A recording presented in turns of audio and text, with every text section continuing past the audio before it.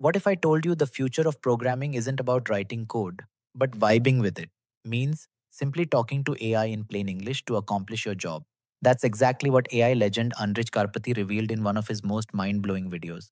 He called this approach vibe coding, where instead of writing traditional code, you just describe what you want in natural language, and AI builds the entire application for you. If you haven't watched that video, I highly recommend checking it out. He didn't just talk about how programming is changing, but also demonstrated how software itself is evolving. I've linked it in the description. He didn't just explain these concepts, he showed them with a live project built using this exact approach. And yes, it's already working. Wondering what vibe coding looks like in practice? In one of my recent videos, I built an entire website in just 15 minutes using this exact approach. That's linked below too. But today we're taking it even further. If you're new here, welcome to GenAI Learniverse, where we go beyond tutorials. In my 50 plus GenAI projects series, every build solves a real world problem. These aren't just coding exercises, they're blueprints for real launchable products. If you're an entrepreneur or aspire to be, or even someone who wants to showcase their Gen AI practical skills in their resume, these projects lay the foundation for building actual businesses. And today in Project 18, we're recreating Karpathy's concept with our own powerful twist. We're building an AI menu visual generator that transforms boring text only restaurant menus into stunning scroll stopping visuals, complete with AI generated food photography and nutritional insights. Think about this. Restaurants typically spend $50 to $200 per dish on professional photography, plus $500 to $2,000 on menu design. For 20 dishes, that's $1,500 to $6,000 just for a single menu. Our AI tool, it'll do all of that in minutes, not days or weeks. We'll be using the latest Gen AI models, the same tech powering cutting edge ChatGPT features, to build a production ready app that delivers real business value.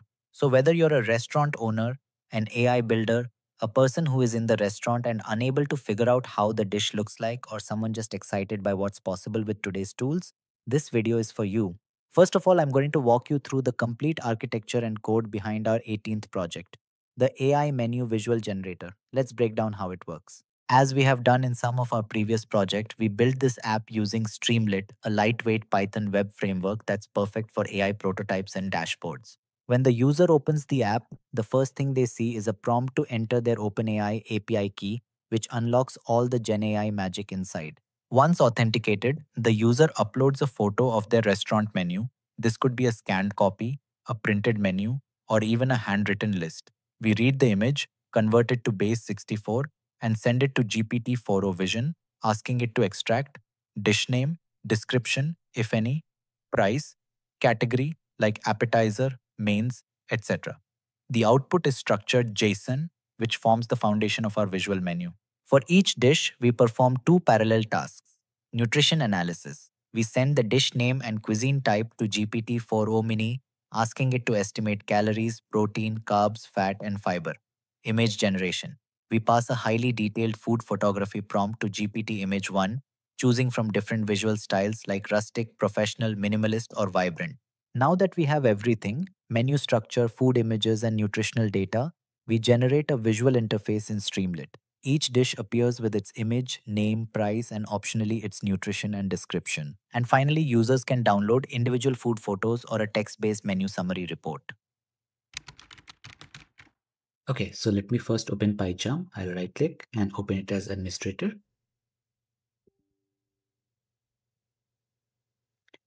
Okay, so as I have been doing in my previous projects, I'll create a new file. So new Python file, and I'll give it a name as AI menu generator. I'll press enter. Now let me paste the code. I already have written the code. So let me explain that how it works. So I'll start from the top and then we'll explain that how everything works in this project. And any point in time, if you are going through the code and if you have any queries, just let me know in the comment section and I'll try to respond as soon as possible. So first, we have imported all the required libraries as we have been doing in our previous projects, right?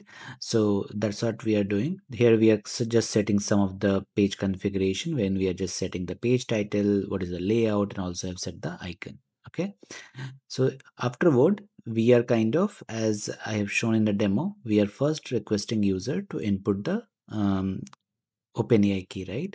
So for that, this is the section wherein we are just asking user to input the OpenAI key, right? Till the time you will not enter, users will not enter the OpenAI key, the application will not work. Okay. So afterward, we are just initiating the client. So we are just passing the API key input, whatever user has passed from the top, right? And then so that will initiate the client. The client is something that will be utilizing for all the functionality, be it generating the generating the text, reading the menu, or kind of generating the image from that menu, right? Okay, so as I have explained in the architecture, we first extract the menu item, right? So whatever images that user uploads, we need to first read that image and try to extract all the information that we have in that menu, right? So to do that, what we are doing is we are first converting our image file, whatever user has uploaded, to base 64, because we need to pass base 64 details to our model, right? And then here we have used ChatGPT 4.0, and then we are saying that role we have provided a user, and what we are saying in the content section, we are saying that please extract all menu item from this image and organize them in a structured format. For each item, extract item name, description, price, category. These are some of the things that I am extracting. If you want to extract some additional details, you can go ahead and change this prompt, right? And the model will respond you accordingly. And then I'm asking it to format it in this structure, right? So this is what I have given. I have instructed the model to provide the output in this format. And then I have also added, if you can't determine the category, group similar items together, be as accurate as possible with the text extraction, right? This is what we have given, and then type is image URL, and then whatever base 64 image that we extracted, we are passing that inside this particular thing, right? This is the format that we need to pass the base 64 image, right? So this is how the first function looks like.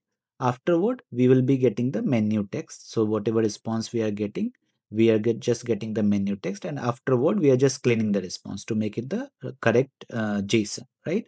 And ultimately this function returns menu data that contains all those information in JSON format, and it extract all this information and then also provide us the detail in this format, right? So this is how the first function looks like.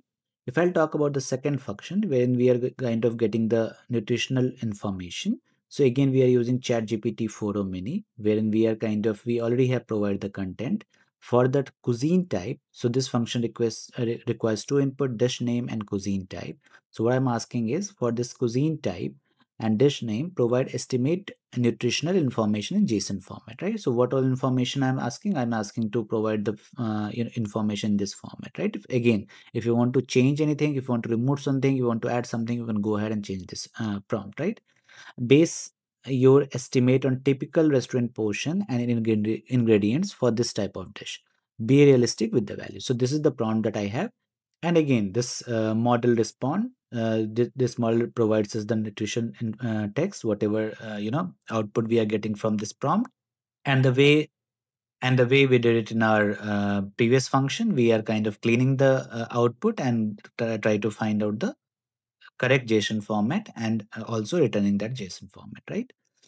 The next function, so two things are done, right? As I've explained in the architecture, we first need to extract the image data, right? All the menu item that we have in that menu that user uploaded. Then the two parallel tasks happens afterward, right? First is we provide that information to one of our models to identify the this nutritional information, right? And second, at the same time, we are also providing that information to our to another model to generate the image, right? So there's another function that we call it as generate food image, wherein we have dish name, description, cuisine type, and image style. I also have shown, right? These are some of the image style that user can select, right? Professional food photography, Rustic home style, all these, there are four options that I have given to the users, wherein they can select these styles and the images will be generated in that style. Against each style, I have given some information, right? How it should be look like, right? How the lightning should be, background should be, composition should be, quality should be, right? Again, for the previous function, like the previous functions, you can change if you want to change something, right? And then we are kind of getting the style configuration. This is just about if we do not have the style selected by the user, it will by default select this professional food photography, right? And then what I'm trying to do is food prompt. This is the prompt that we have given: professional food photography of dish name and cuisine type, right? Dish detail, I have also added the details, photography specification, these details, whatever we have got based on whatever style user has selected. And then we also have provided the technical requirement: high resolution commercial food photography quality, right? Perfect focus and sharp details. So all these things we have add in the prompt, right? And then we are passing that to our chat GPT image 1 model. We have given the size as this and quality as high, and ultimately it will give us the final image, right? And that image we are kind of returning from this particular function, right? So these are three major functions that we have used, and afterward we just have the UI part, wherein we have given the option for to users to upload the file. Then we are kind of, after uploading the file, we are extracting the data. We are calling different functions, like for example we are calling the function to extract menu. We are displaying that menu. Then there is a button icon that we are using to extract the, to submit the details. That will call two different functions. First one is kind of for getting the nutritional details, second one is for image generation. I'm not explaining these details because that will make the video long. But as I mentioned, if you have any questions, if something is not clear, please let me know in the comment section. I'll try to respond to your question as soon as possible. Okay, now let's try to run the code to see whether it is working fine or not. So I'll just enter the command streamlit run AI menu generator. I'll press enter, and this will open the page. Seems like it is working fine. So now I'll enter the key, and then it will ask me to upload the image. So let me upload a small image because it takes some time. So we have our image uploaded. I'll click on extract menu, and ideally it should extract all these details, right? I have just used this short menu, but you can use any kind of image, right? So it says that total item 3, and as you can see, it has extracted all those details along with the price. If you see the price 13.95, 16.95, all these details are extracted, right? So now again, as I have shown, it is kind of giving me the option to select the style. So maybe I'll just select vibrant color, and then I'll click show description. I'll keep like nutritional details, I'll keep it as checked, and I'll click on generate visual menu. So it will take some time because every time it sends the detail to both the models to generate the nutritional information as well as generating the image. So in our case, there are three items. It will send three different requests to these images, right? Ultimately, once done, we should have our images generated along with the nutritional information. So let's see how it works.